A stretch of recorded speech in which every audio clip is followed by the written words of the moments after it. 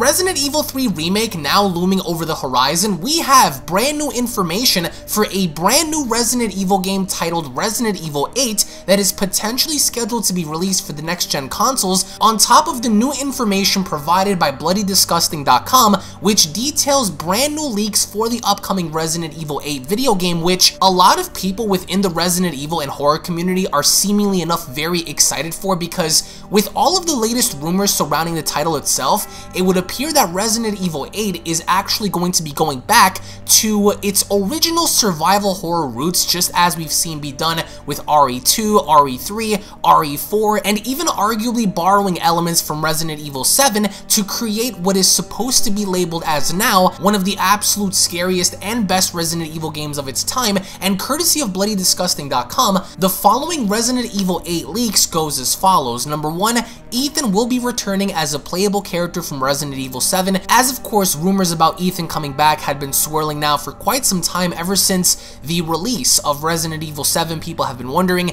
if we're going to be seeing Ethan return in some way, shape, or form, and based on the leaks provided by Bloody Disgusting and Residents of Evil, it would also appear that Resident Evil 8 was in fact tested last year. Now, there are conflicting rumors about the Resident Evil 8 title, that it might in fact actually have a quote clever title, but either way the game will also be in first person just like Resident Evil 7. So if you're wondering if we're going to be getting a fixed over-the-shoulder camera angle like we've seen in RE2 and RE3's remake, then it would appear based on these leaks that we aren't going to be getting that, but instead they're going to be going down the traditional route of keeping it the same as Resident Evil 7, just to further put things in perspective in allowing the game to feel different. Also, the gameplay of the game initially starts in a village that leads up to a castle, which really gives me Resident Evil 4 vibes in the fact that we're going to be starting off in this remote village that possibly might be Europe, and the environment in this game, unlike what we've seen in RE4,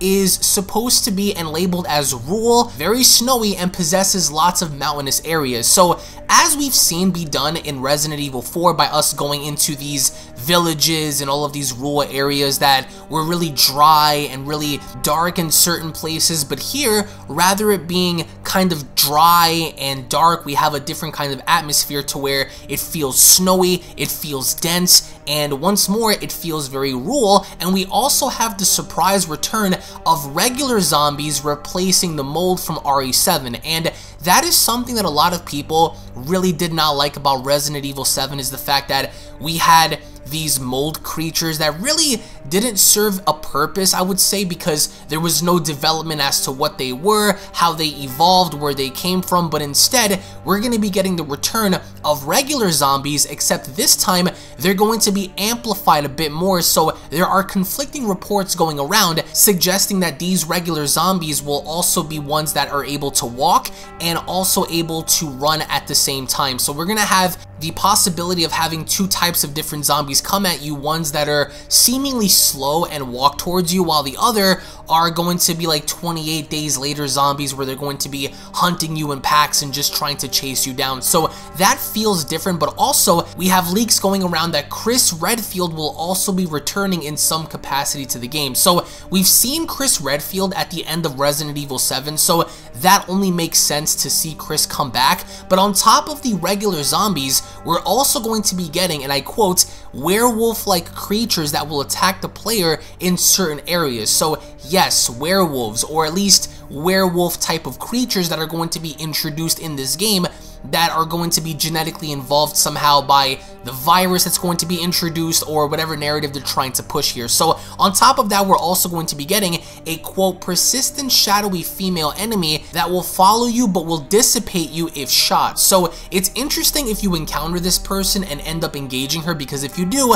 you're only going to be furthering your own death because she's able to quote dissipate you if shot. So these are the early rumors for Resident Evil 8, guys. I want to hear your thoughts and opinions on them. If you guys find these reports to be accurate in the fact that it suits your narrative for what you want to see in a Resident Evil game. And I also want to know your thoughts on Chris coming back, having Ethan coming back, having the game take place from a first-person kind of perspective, and having the regular zombies come back on top of werewolf-like creatures. I think that that's a little different, and I think that it's ultimately very unique in the fact that they're trying to push and do something different here. But again, I will be keeping you guys up to date and informed with all things Resident Evil 8 related on the channel, so I do encourage you guys to hit that subscribe button, and more importantly, give this video a big thumbs up if you guys are simply stoked, ready, and excited to see all of this go down for Resident Evil 8, because it's been quite some time since Resident Evil 7, and what better time to introduce a brand new Resident Evil game